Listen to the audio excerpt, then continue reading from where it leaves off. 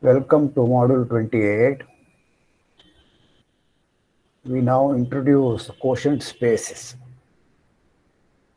Last time we tried to understand what is the meaning of a quotient set in 3 different ways. Just giving a surjective function on a given set to another set is one way.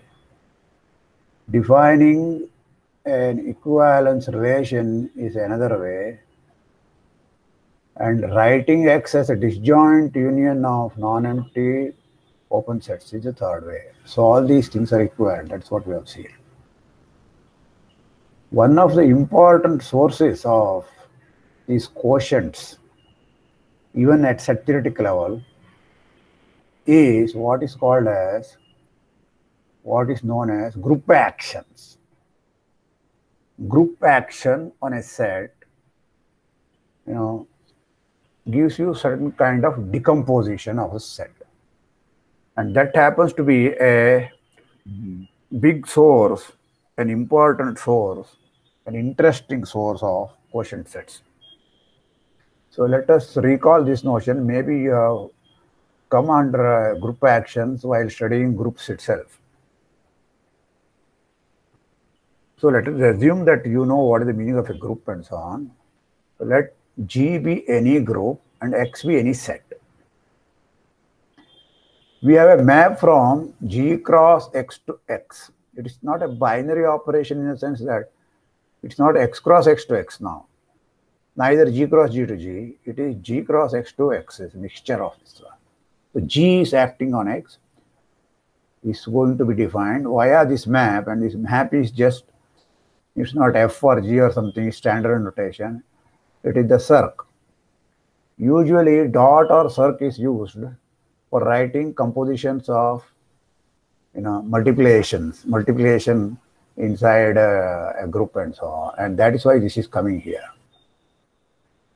Okay. So what we will do is we will have a manageable and easy to understand notation. The circ operating upon G comma X, we will write it as G circ X. Okay. When even this circ is too much, we will not just write anything. We may write it GH also, GX also. Just like when we write multiplication of two real numbers or two complex numbers. So that will be the next stage of simplification. Right now, we will keep this circ. Okay. So G of circ of G comma X is written as G circ X. So this operation, okay, whatever you want to say, action and so on, has following two fundamental properties. The first one is the identity. Identity element E is an identity of G. Identity operates identically. E of X is X itself for all X, where G is the identity element. The second one is the associativity. GH operating upon X is same thing as first G, actually last G, G operating upon H of X, H operating upon X. So G circ H circ X is same thing as GH of X.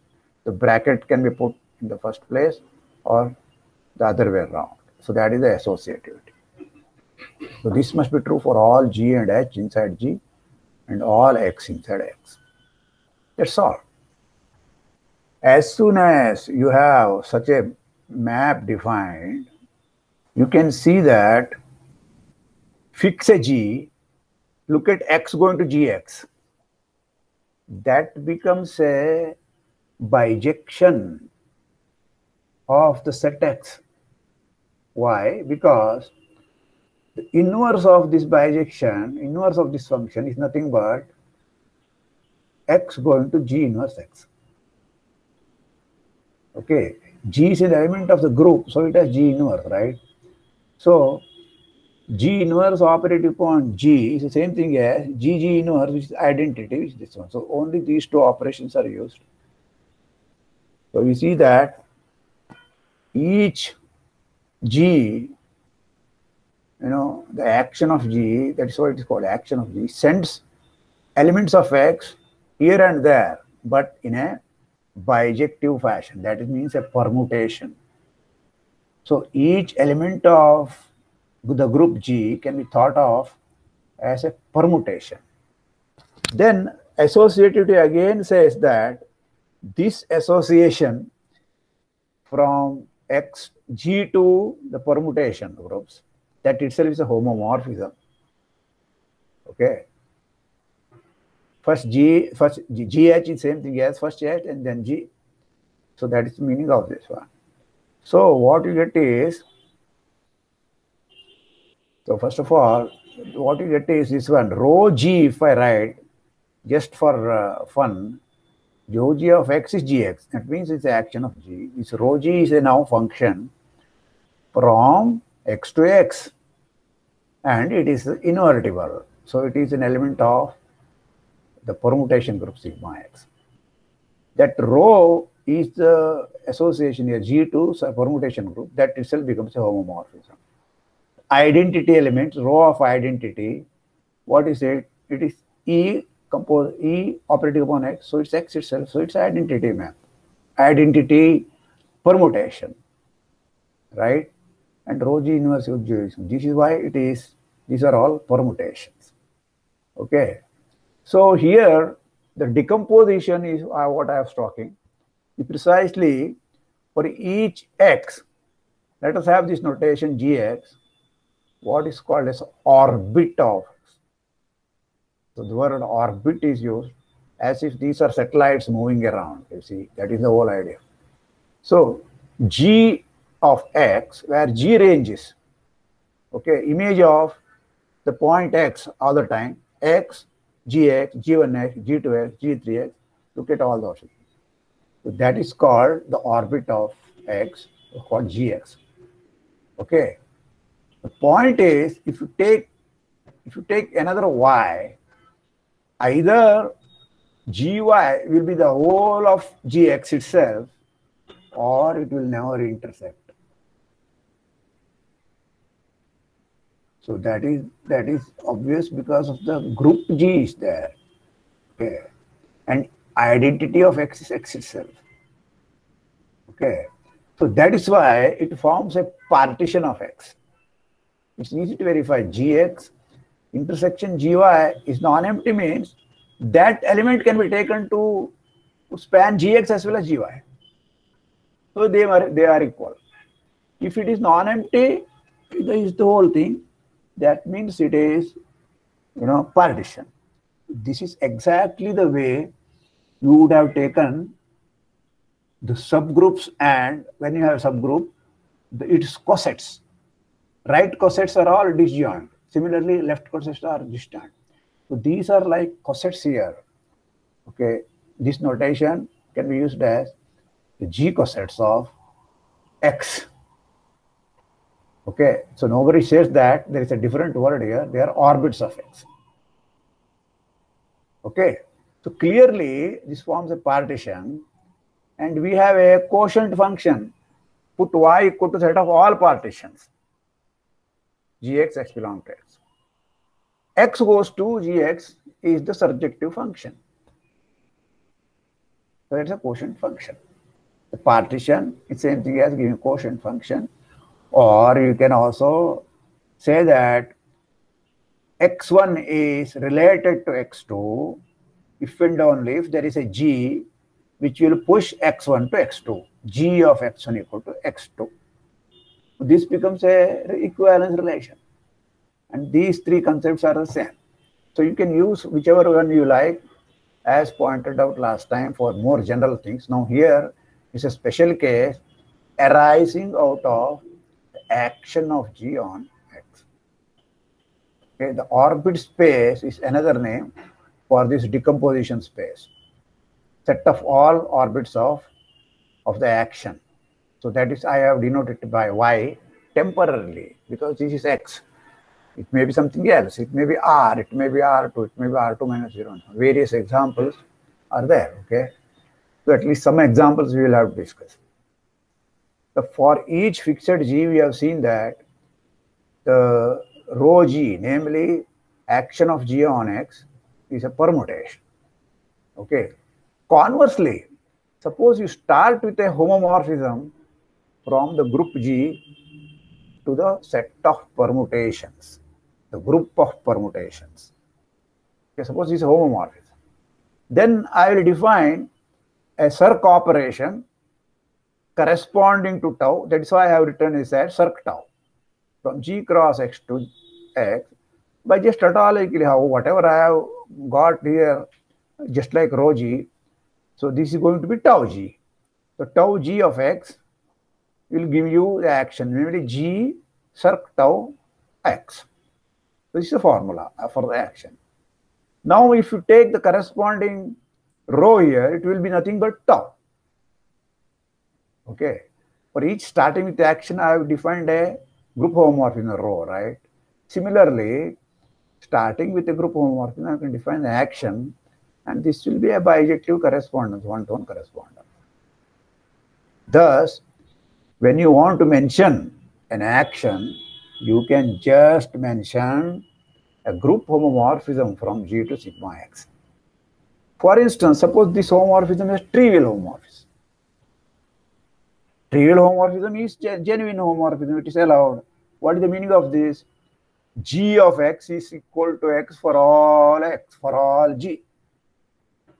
So this is called trivial action, no action. Okay. So it's inert action, inertia. So that is also allowed. All right. Depending upon various properties of this homomorphism, there are various classes of actions, various types of actions. Okay. All that we will discuss whenever the situation arises.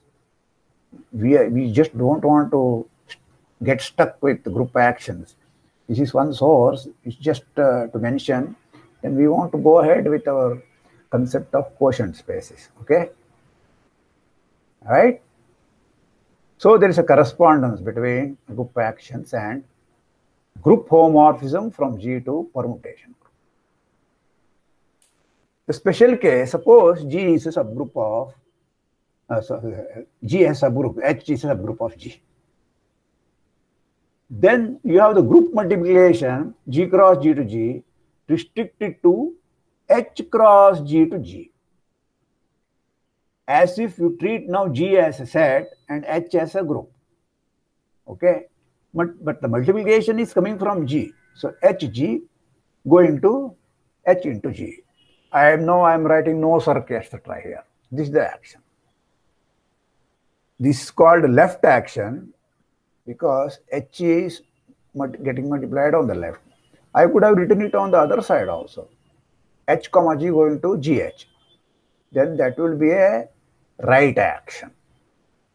Okay. So left action, right action are all possible. The corresponding orbits of the left action are nothing but the right cosets.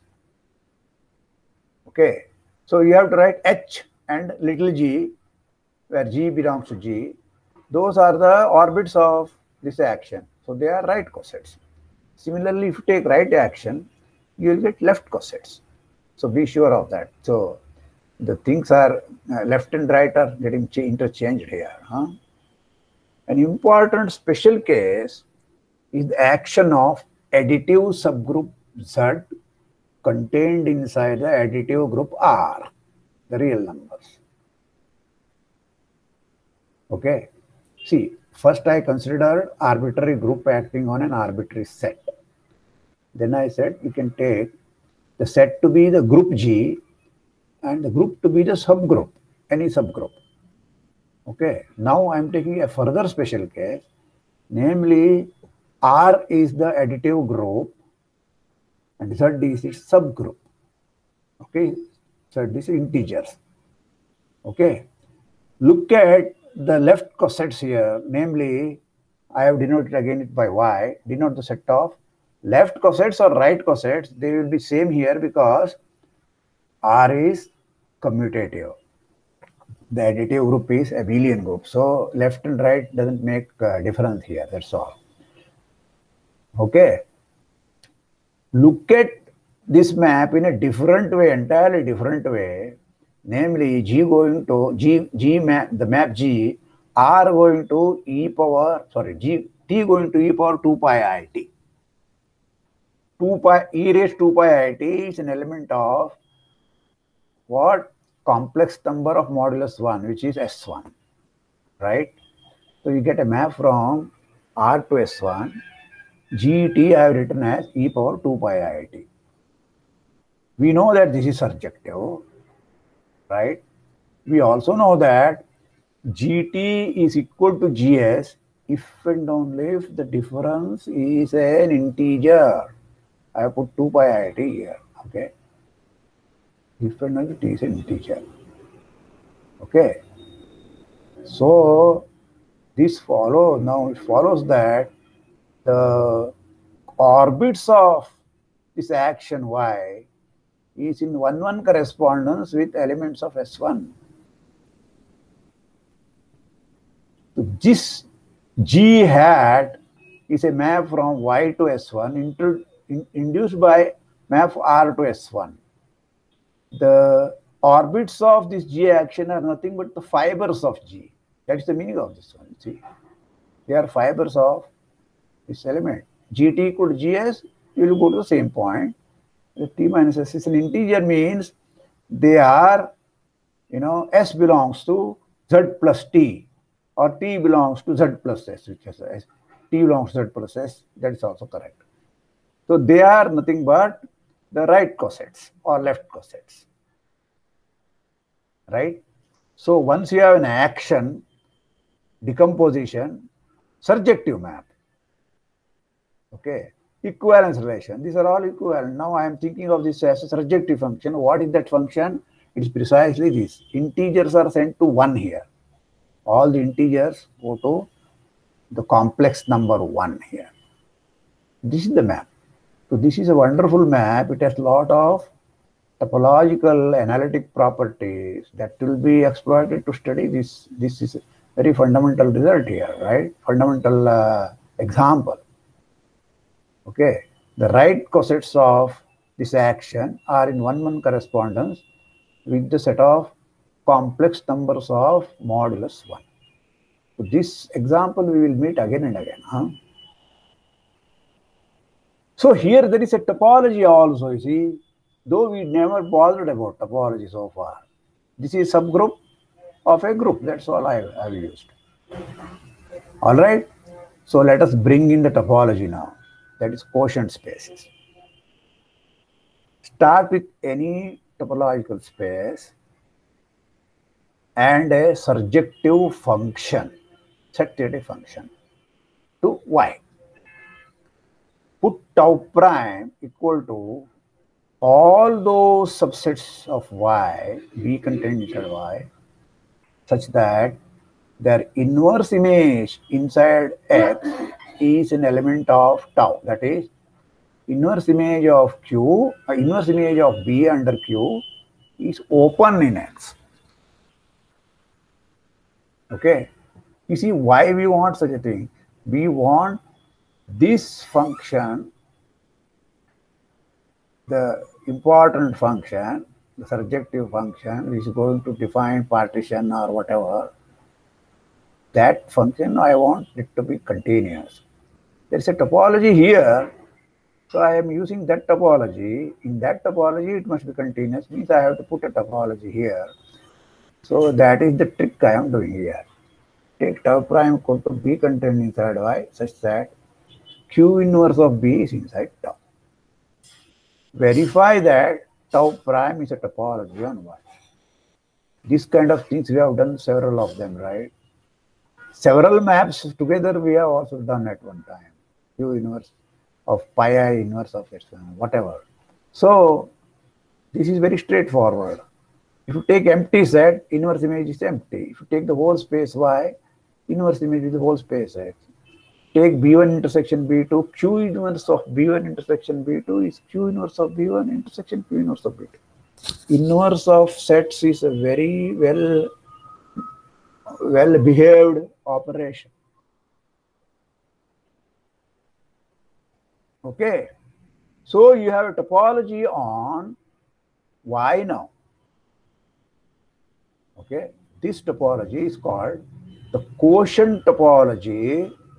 Okay, the name is induced by X, which is actually wrong, but this is the term used, so I am using that. Later on, we will see that right now you don't have that one. It's actually co-induced by X is the correct term. So it's co-induced by, later on we have keep saying co-induced, but this terminology is used. The quotient space induced by X and so on. So this is, the map itself is now continuous surjection. This is called quotient map. Quotient map, as soon as you say, it is not just arbitrary continuous surjection. It is giving you the topology of Y, topology on Y. It prescribed, what is it prescription? Something is open in Y if and only if Q inverse B is inside tau. Something is open if and only Q inverse is open. There is nothing else here, that is the only condition. That is the meaning of that quotient map. Given a topological space X and a surjective function Q from X to Y, the quotient topology on Y, which we have defined just now, is the largest topology with respect to which Q is continuous. You see, I could have taken the indiscrete topology on Y. Automatically, Q will be continuous. Maybe that is too small a topology, but it is continuous. So there are topologies.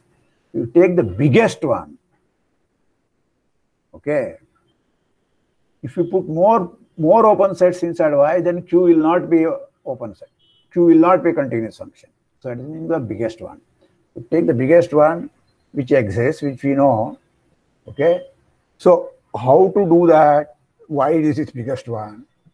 We will see. So this is a claim. This is not the definition. Definition we have already got given. So let tau 1 be a topology on Y such that Q from X tau to Y tau 1 is continuous. Then I must show that tau 1 is contained inside this tau prime. Tau prime is defined here. That is the meaning of this largest. Okay. Given U in tau 1, because it's continuous, Q inverse of U belongs to tau. But the moment Q inverse of something belongs to tau, that something will be inside tau prime. So if put B equal to U here, Q inverse U is tau, so that U will be inside tau prime over. Okay. So that means that this tau prime is the largest topology. Okay. Next thing is, suppose you have this quotient map.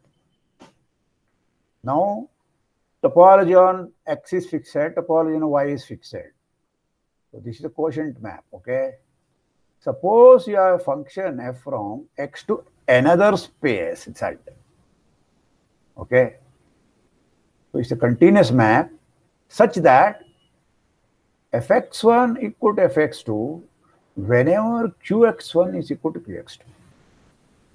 So qx1 equal to qx2 implies fx1 equals to. Okay. Then there exists a unique map f hat, f twiddle from y to z such that this f twiddle composite q here, first come q and then f twiddle, that is you are given f. F twiddle composite q is f. The existence of this map as a function, we have already seen yesterday. Okay, whenever q1 x equal to qx1 equal to qx2, fx1. This is the condition that gives you this map f twiddle. Why this f twiddle is continuous? That's what you have to see. Okay. Its existence and uniqueness we have already seen in the one lemma in yesterday's lecture. So we have to prove that f twiddle is continuous. So let A be an open set in Z. This Z is an arbitrary space. I want to show that its inverse image is open here. When a subset is open here, its inverse image here must be open. So what is f twiddle inverse followed by q inverse? That is nothing but inverse of f twiddle composite q operating upon that set. But f twiddle in composite q is f, so it's f inverse. But f is continuous, so start with an open set, its inverse image here is continuous. Right? But that is the hypothesis. Now, why f twiddle is continuous? Take an open set here, come here. This is open if and only the inverse image of this one under Q is open. That is where the role of f inverse of that one is open comes. Okay, f inverse of some A is Q inverse of f twiddle of A. Right?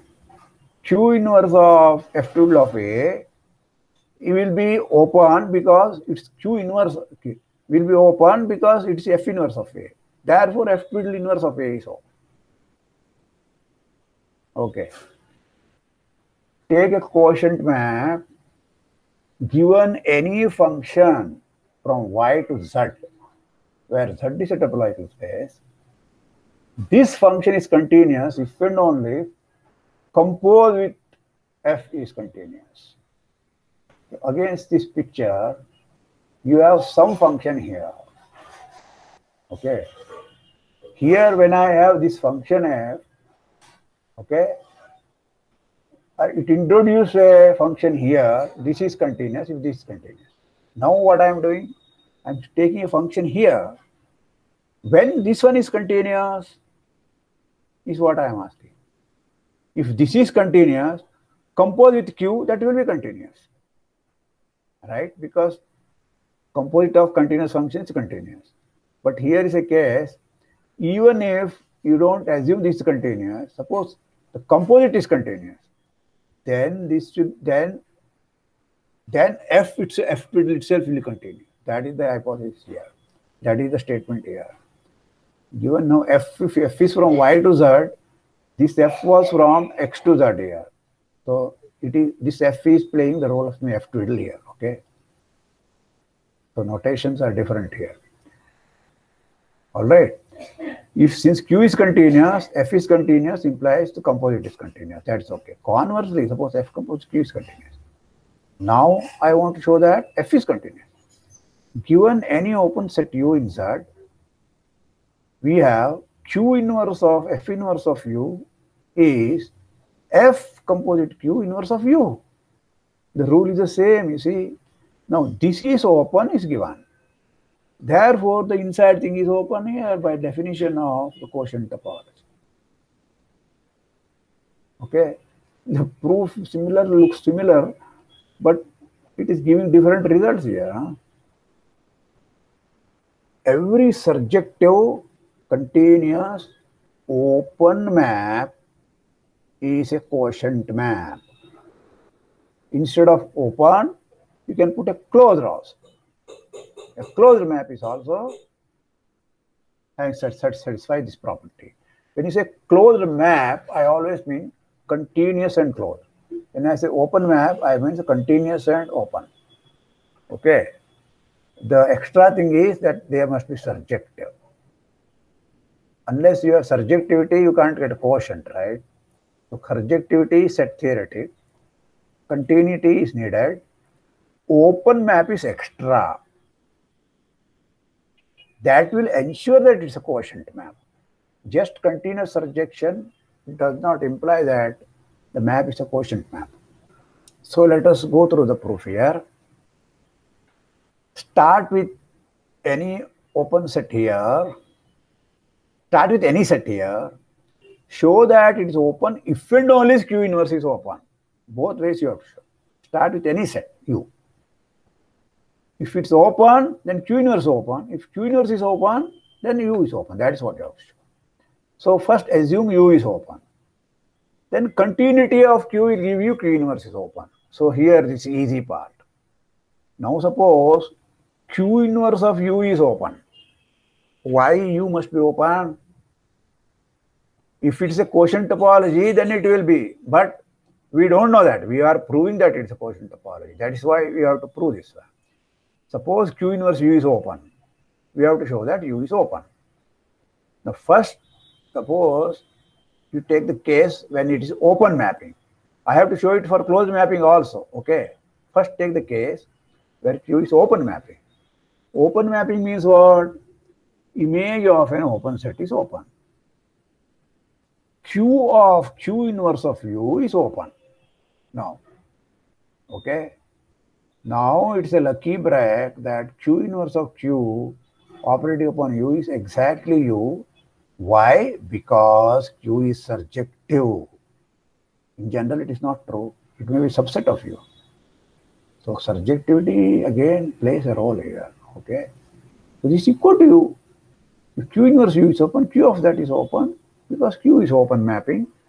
Therefore, what we have proved is that U is open inside Y if and only if its inverse image is open in X, which means that it is a quotient map.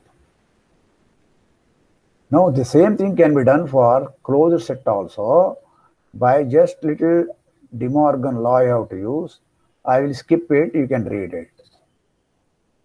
The quotient map construction opens the floodgates of geometric topology to us. We can now study a large class of very interesting geometric objects via topology. As anticipated, group action is one of the important sources of quotient spaces. There are many other sources.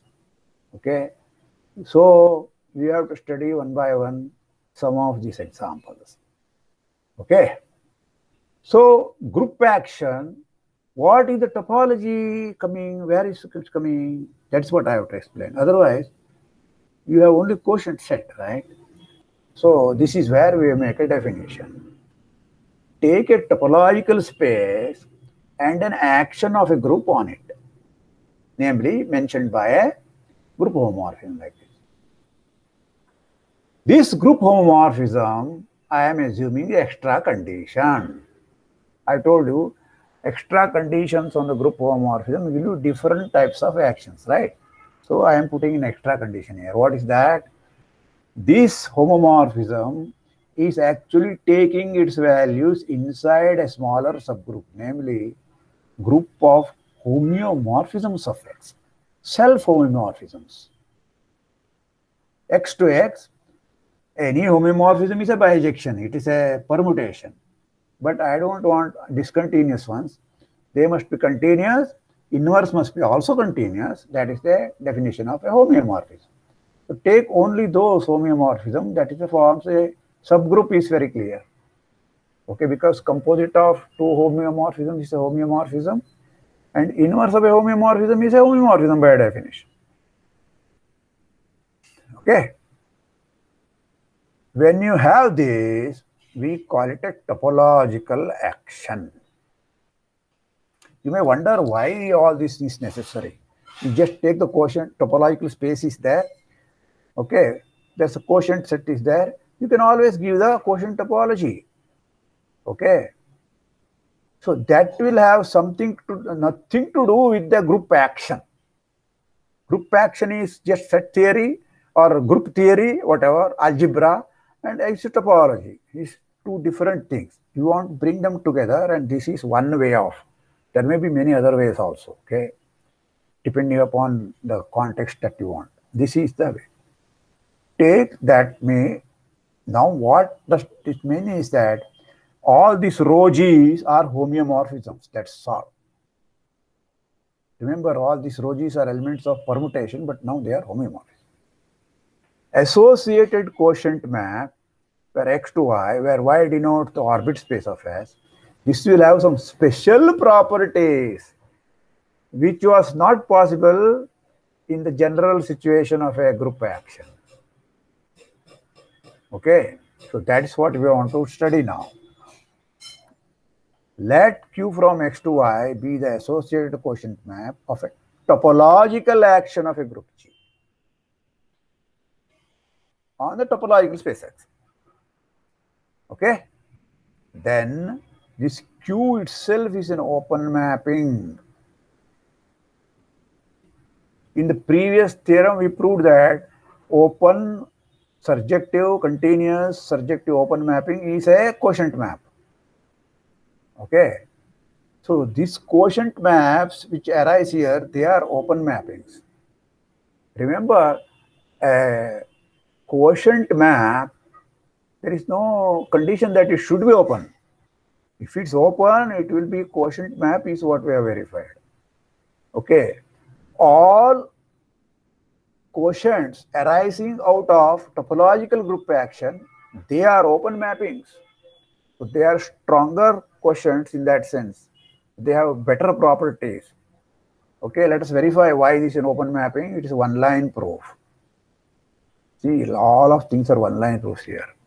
Take an open set U. We have to show that QU is open inside Y. When is QU open? Q inverse of that is open inside X. What is Q inverse of QU?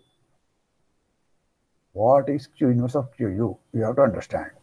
That is nothing but, you see, all elements which are related to some element in QU, they will be there. So if you understand that, then under rho G, under this rho action, whatever, this is just all the cosets of G, rho G of U, okay, taken together, union G over G.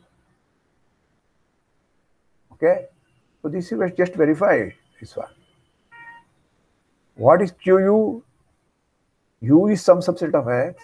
Anything, this is the equivalence classes here. When you take equivalence classes, what is the inverse image of equivalence classes? The union of all those classes. That is the meaning of this. Okay, these are classes where class members range over U. So it is rho G of U union. Now what is rho G of U? Rho G is a homeomorphism from X to X. Just concentrate on one element G. Okay, multiplication by that on the left or right as an action, that is a homeomorphism, self-homeomorphism of X to X. So rho G of U is also open for all G, right? So for union is also open. So that's all. So we have proved that the action given by a topological action, the topological action and the quotient space given, quotient topology given by that, the quotient map is an open mapping. Again, I come back to some examples here. This example is again the same as e power 2 pi I t. Okay. So coming back to 2.56, the additive action Z cross R to R, namely integer comma a real number going to n plus t. It's additive action, right? Corresponds to the group homomorphism Z going to HR. HR is what? All homeomorphisms of R. Here there are special homeomorphisms, namely the translation by n. So Tn. Each n defines a translation. What it does is here, t is pushed to n plus t, that's all. These are called translations. Okay. So Tn of capital Tn of t is n plus t. These are translations. What are the inverse image? Inverse is minus n. T of minus n is the inverse of that. Inverse is here what?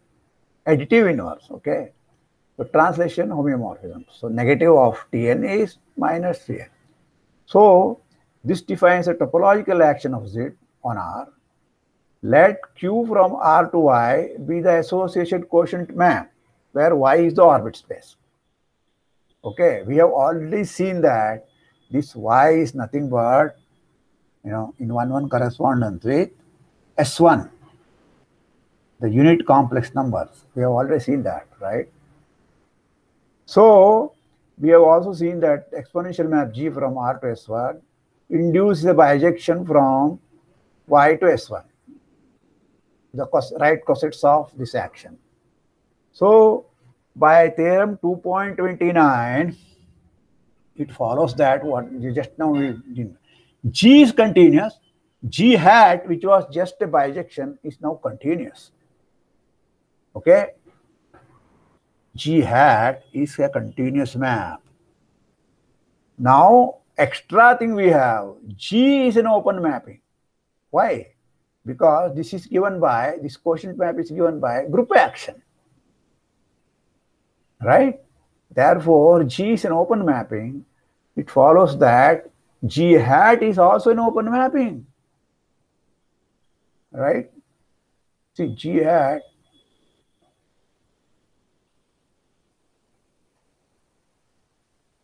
different notations are there where you can use this. If this is G, this is G hat. This happens to be S1 now. Okay. This is an open mapping. This will be an open mapping. Why? Take an open set here. Inverse image is open here. Take the image of that, it is the same thing as image of this one. Okay, so since F is open, this will also open. So G is an open mapping. F G hat will be open. So open, continuous, bijection. So that's a homeomorphism. So the orbit space here, okay, is actually homeomorphic. Bijection we had proved. Now we have proved that it is homeomorphic to S1. So under this homeomorphism, you can say that the quotient of X, namely R, modulo the action of integers, is precisely equal to S1. Okay. Here is some algebra also coming here. R is some group, Z is a subgroup which is actually normal because every subgroup is, the whole group is abelian, so every subgroup is normal. Quotient has a group structure also. What is the group structure? Multiplication of complex numbers. You know that exponential function takes additive things to multiplication operation. T plus S, e power 2 pi I, T plus S is same thing as e power 2 pi I T into e power 2 pi I S. It becomes multiplication, right? So this S1 is the quotient group of R, just by group theoretically. Now we have put an extra condition. It is the quotient space also. Okay. So this example will be again and again will be with us all the time. I will do one more example, only touch upon this one a little bit. This again group action. First consider X to be the n plus one dimensional real space, okay, Euclidean space, minus the origin.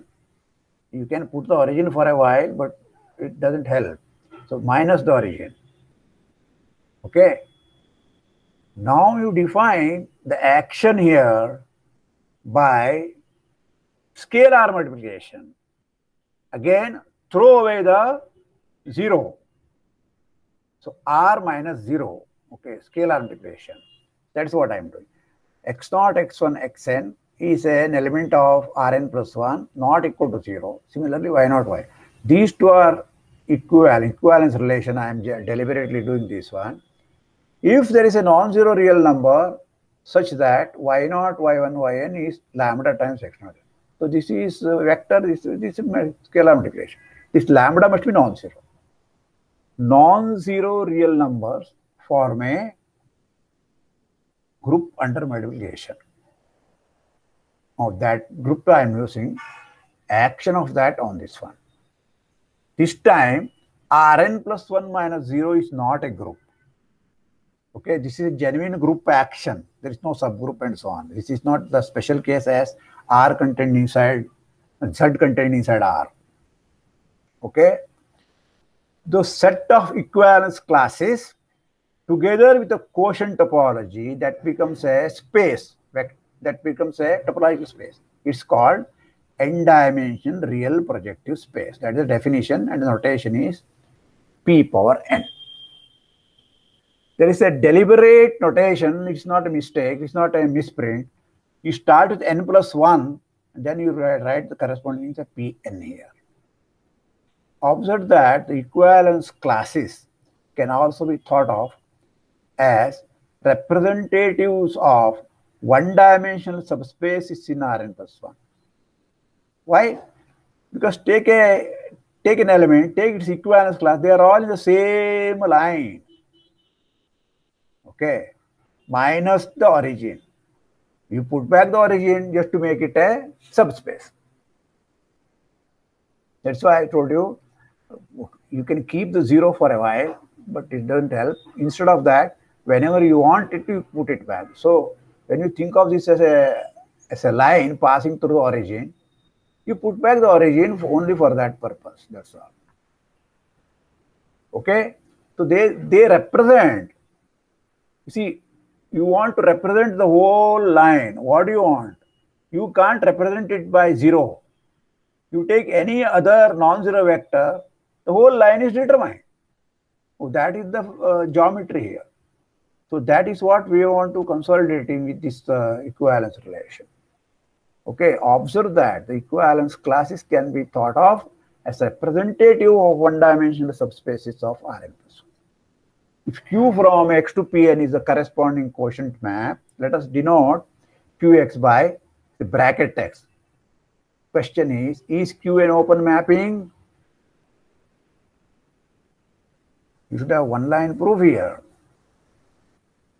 What is that? I already told you that this equivalence relation, etc., is given by group action. What is the group? R minus 0. Is that action a topological action? That is what you have to see. What is the meaning of topological action? Multiplication by a non-zero element should define a homeomorphism. Of course, multiplication is continuous, and its inverse is multiplication by lambda inverse. And that is also continuous. Therefore, they are, each multiplication defines a homeomorphism. Therefore, it is a topological action. Then you use the other theorem that we had. Whenever you have topological action, the quotient map is an open map. So that is the answer. Okay. There may be different ways of seeing it. Okay. You try to think of the different ways also. It's very good because you would like to have different views of this projective space, which is difficult to imagine and very difficult to draw pictures also. Okay. Once again, I tell you that we will come back to this example again to study more properties of this. Thank you very much.